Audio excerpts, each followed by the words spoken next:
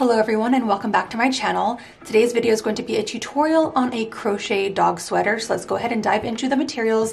I also have a written pattern on this tutorial that is available for download, so I will also leave the link for that down below in the description and up here at the very top of the screen. For our yarn, I will be using the Jody Long Alba Aran. This is an Aran weight yarn. This is also classified as a number 4 worsted or Aran weight, but this is a really gorgeous merino and alpaca blend, so it's going to have a really nice touch to the skin. It's going to keep our pups super cozy and warm. To go along with my Aran weight yarn, I will be using a 6.0 millimeter crochet hook. We'll also be needing some stitch markers to help us mark our placements throughout the pattern. Feel free to use a measuring tape as well, along with sizing up your pup, your dog. So that's going to be the basic materials. Let's go ahead and dive into the tutorial. As always, we need to start off with the slip knot. So I'm just going to bring that through, grab my 6.0, and tighten up the slip knot onto my hook.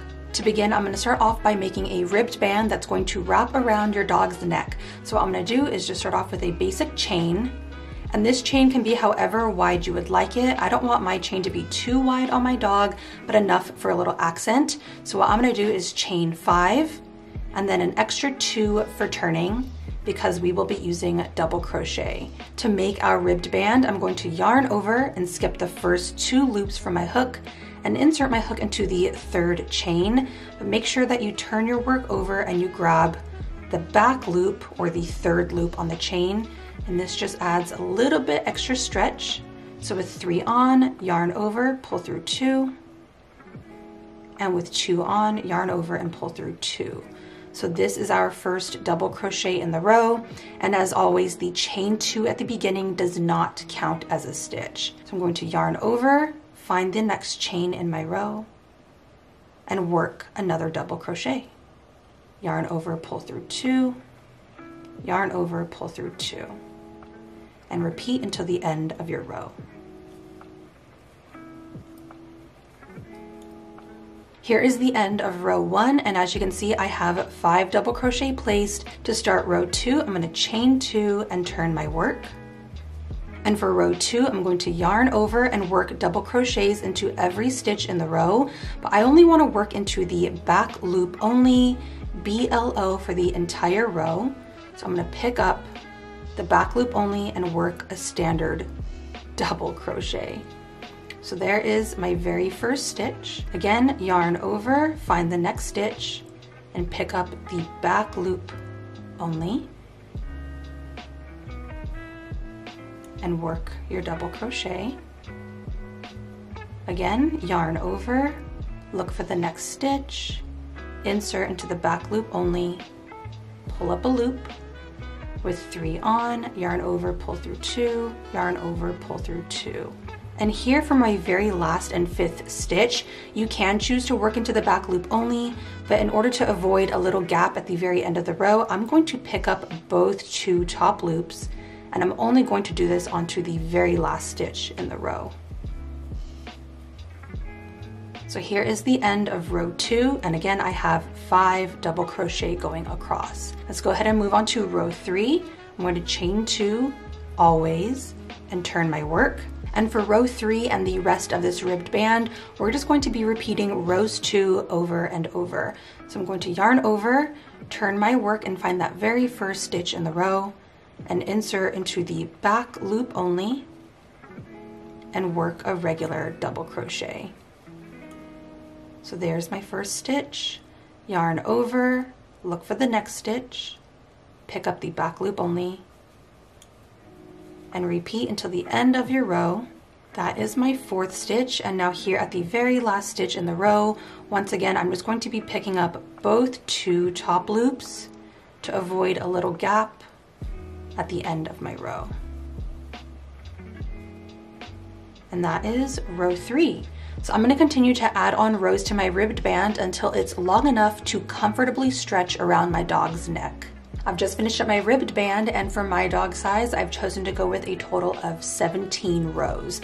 So for some quick measurements, 17 rows with those double crochets gets me to around 10 inches wide. And at this point, I can go ahead and connect my ribbed band in the round. So in order to connect our ribbed band, what I want to do is take the very last row and the first row, And I'm just going to sandwich them together like so. And at this point, I'm going to chain 1, and we're just going to work some slip stitches through every single stitch. So what I'm going to do is pick up the front loop only on the panel facing me, and I'm going to pick up the back loop only on the panel further away from me. So these are kind of considered the outer stitches. I'm just going to yarn over and pull through all the loops to create a slip stitch. So that is the very first stitch. Again, I'm going to grab the outer loop or the front loop on this front panel, and then I can also pick up the back loop or the outer loop on the back panel. Yarn over and slip stitch them together, picking up the front loop on the front panel and the back loop on the back panel, and slip stitch. Before you pull through that slip stitch, you want to loop over your brand new color like so. So now I have that red color on the hook, and I'm just going to pull through all 3 of those loops and create your very last slip stitch. At this point, now that our band is joined in the round and I have my new color attached, I can go ahead and start working on the body. So in order to do that, I'm going to chain 1 here at the very start of my row and begin placing single crochets as evenly as possible in the round. So for this, I'm just going to go back into that very first stitch and place a single crochet, find my next little opening, and work another single crochet. And a good rule of thumb having these double crochets across the ribbed band is to work 2 single crochet per double crochet. So I'm just going to continue working across the ribbed band, spacing out these single crochets. I've come up here to the very end of row 1, and now I can go ahead and slip stitch into that chain 1 space from the very beginning of the row. So now our band is joined in the round once again, and at this point I can chain 2 because I'm going to be going back to double crochets. I can turn my work inside out, and let's go ahead and work on row 2. So for row 2 of the body, I'm going to be switching back to using double crochet, but at this point I need to start working some increases so that the shape of the body becomes wide enough to fit over your dog's shoulders and their neckline. Now, because every dog size is slightly different, you will have to mess around with the increases in order to find what's going to fit your dog the best. For my dog's body size, I'm going to choose to work an increase after every 4th stitch. So I'm going to work 4 double crochet in a row, making sure to pick up both 2 top loops, and then I will work an increase into that 4th stitch. So there is my first double crochet in the row. Here is my second, my third, and now here at my 4th stitch, I will work 2 double crochet all into that same stitch. So there's 1, and I'm going to work a second double crochet. And I have 1, 2, 3, and then 2 stitches worked into that 4th stitch. So I'm going to repeat this for the whole row. I'm going to work 3 stitches in a row, and then 2 stitches into my 4th stitch. So there's 2, here's 3, and at my 4th, I can work 2 double crochet. All right, so I've reached the end of row 2, and this is what my piece is looking like. As you can see, it's starting to grow wider and wider. And at this point for row 3, because my dog is not very wide, I'm just going to go ahead and pick up with working 1 double crochet across the entire row. And for row 3 and onward, I can just work regular stitches. Let's go ahead and start on row 3 of the body.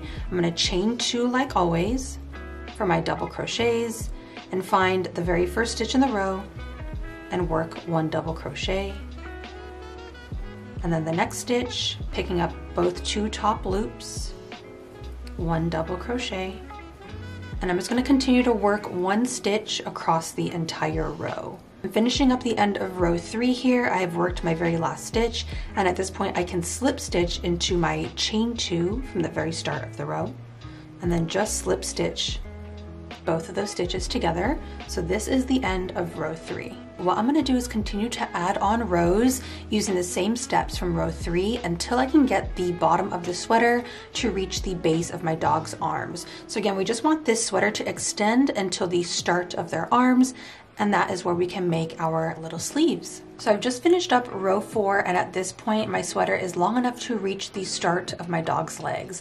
Now at this point we're going to be dividing the sweater into 3 different portions. We're going to have a middle or center chest section, which is going to run underneath their belly. We're also going to create little openings for their armholes, and of course we will have the back side of the sweater. At this point, what you want to do is put the sweater onto your dog and determine where and how wide you want the armholes to be. So for my dog, I'm choosing to leave off 4 stitches on both sides of the center.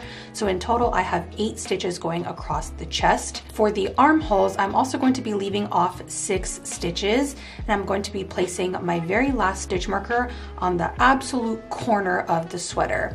Again, this portion is going to take a little bit of trial and error. Now, depending on the shape of your dog's body, you might want your armholes to be a little bit more on the inside of the sweater, but because my dog is a little funky and floppy, I do need to make sure that her armholes go all the way to the very corners of the sweater. To go ahead and start working on row 5, I'm going to chain 2 at the start of my row, and I'm going to work 1 double crochet into each stitch until I reach my stitch marker. And I should have 4 double crochet here at the start of my row. At this point, I need to create a chain that is going to reach my second stitch marker. So for my dog's body size, I'm going to leave off 6 stitches right here, which means I need to create a chain of 6. And here is my 6th chain. I'm going to stretch my work all the way across, yarn over, and place a double crochet directly into that stitch marker place. So I'm going to insert and work a standard double crochet. And at this point, I can continue to work 1 double crochet across the entire row until I reach my next stitch marker. I'm starting to come up here to my very next stitch marker, so I'm going to work that very last stitch. And once again, I need to create that chain to stretch over this open space and connect it to my other stitch marker. I have 6 stitches left off at the center, and I'm going to create a very loose chain of 6. Here is my 6th chain. I can stretch it across, yarn over, and work 1 double crochet directly into that stitch marker placement. I can go ahead and finish out working 1 double crochet into each of your remaining stitches. Let's go ahead and start working on row 6 of the sweater. Now for this row, we're simply going to be working 1 double crochet across the entire row, including the chained section. Chain 2 at the start of your row, and then just begin placing 1 double crochet into each stitch. So I'm just working across the chest section right now. I have 4 stitches personally. So here is my 4th stitch. And now that we're approaching our chained sections, we just want to place as many double crochets as we have chains directly into this open hole. So again, I have a chain of 6 going across, so I will be placing 6 double crochet into that open chain space. So I'm just going to be working directly under that chain. That's 2. Here is 3, and now here after my 6th double crochet, I can continue working across my standard double crochet sections. I've just worked across the back side of the sweater, and now I'm approaching my 2nd chain section. So we're just going to be repeating those same steps. I have 6 chains, so I'm going to place 6 double crochet into that open space. And now I can just carry on finishing out with 1 double crochet into each stitch until the end of my row, and then you can slip stitch into your chain 2. But regardless of what row you're on, this is roughly the shape that your project should be taking. Here for the start of row 7, I decided I wanted to do a little bit of color work and some stripes, so I just made sure to change out my colors during that slip stitch. Now for a good majority of the sweater, I'm going to continue to add on basic rows of double crochet until I can reach my next measurement, which is going to be wherever you would like the underbelly of the sweater to stop. So here for rows 7 and onwards, I'm just going to be placing 1 double crochet into each stitch across the entire row. I thought I'd take a second to show you guys how my progress is coming along so far. I'm actually towards the end of row 10 right now, and as you can see, I've been doing a little bit of color switching right here, and I thought I would show you guys really quickly how I do my color changes. Now for me, the color changes happen at the end of every single row. So as you can see right here, I've just finished up my very last stitch in the row, and what I'm going to do is insert my hook into the chain 2 space as if to slip stitch. And with that original color, I'm going to leave a very long tail. Go ahead, cut off your yarn. I can go ahead and grab my secondary color, loop it onto the hook, and now I can use this new color to slip stitch with. So I'm just gonna bring that new color all the way through and finish out that slip stitch. All right, so at this point, this is what the sweater is looking like. I've worked up a total of 16 rows up until this point, and this is where I want the underbelly section to stop. So what I'm gonna do at this point is leave off a few stitches again, as we did when we are creating the armholes up here. And this is just going to signify where my decrease stitches are going to begin. So for my dog's body size, I've decided to place a stitch marker into the 5th stitch on both sides of the panel. So I have 1, 2, 3, 4 unmarked, and into that 5th stitch I have that stitch marker, and likewise over here on the other side I have 1, 2, 3, 4 unmarked, and then a stitch marker into the 5th stitch. And for all of those who are wondering, that is about 4 inches that I'm leaving off across the underbelly section. So at this point, after the very last row that you have, I'm going to cut my yarn and tie off a pretty little knot right here, and I'm going to reattach my yarn into this stitch marker right here. And from that point, what we're going to be doing is working a decrease at the start of our row, work all the way around the sweater, and then one more decrease here at the end of the row. So our work is going to turn back and forth and back and forth, and ultimately we should have a nice little sloped decrease coming off of the sweater. I've just reattached my yarn into my stitch marker place, and I'm going to yarn over, pull up a loop, and chain 2. And the chain 2 does not count as a stitch like always. So at this point, I'm gonna work a double crochet 2 together into the very first 2 stitches in the row. So I'm going to yarn over, insert into that very first stitch, and pull up a loop, yarn over and pull through 2. And with 2 on, I'm going to yarn over, insert into my next stitch, and pull up a loop, yarn over, pull through 2, and then yarn over and pull through all 3. So that is my first little decrease at the very start of the row. And at this point, we can just work 1 double crochet across the entire row until you have 2 stitches remaining.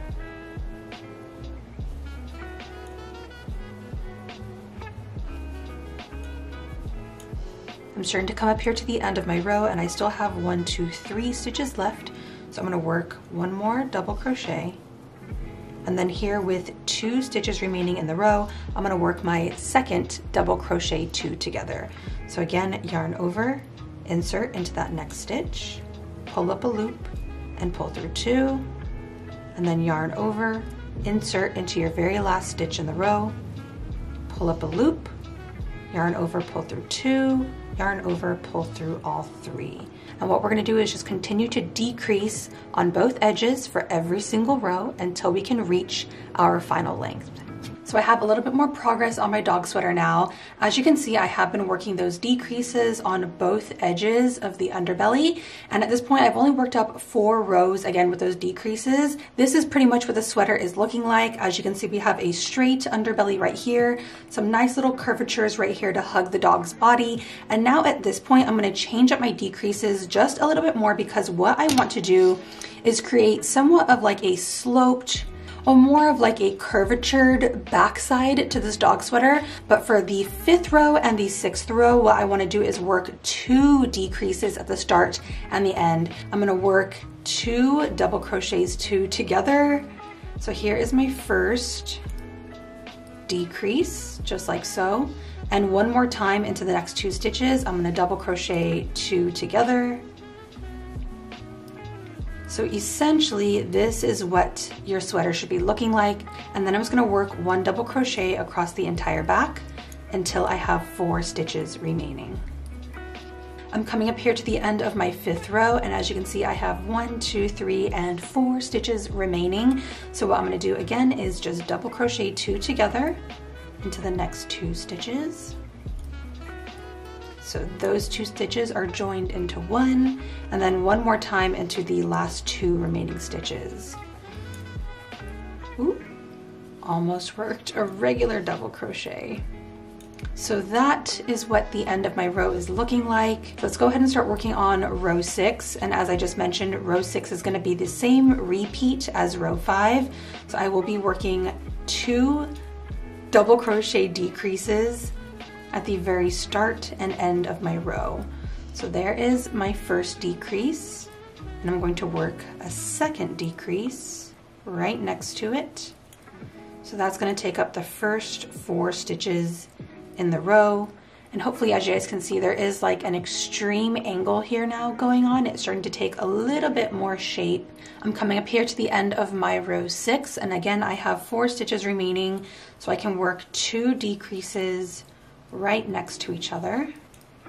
Here is the first decrease, and now we just need one more to finish out this row. So that is the end of my row 6. So I'm actually just going to be working one more row of decreases, but we're going to change it up one last time. So here at the start of row 7, I've already chained my 2, and what I'm going to do for this last and final row is skip the very first stitch in my row, and I'm going to work my double crochet decrease into the second and the third stitch in the row. So again, I'm going to skip that first stitch, insert into the second stitch in the row, and work just 1 decrease stitch. So at this point, I can just go ahead and work 1 double crochet across the entire row until I have 3 stitches remaining.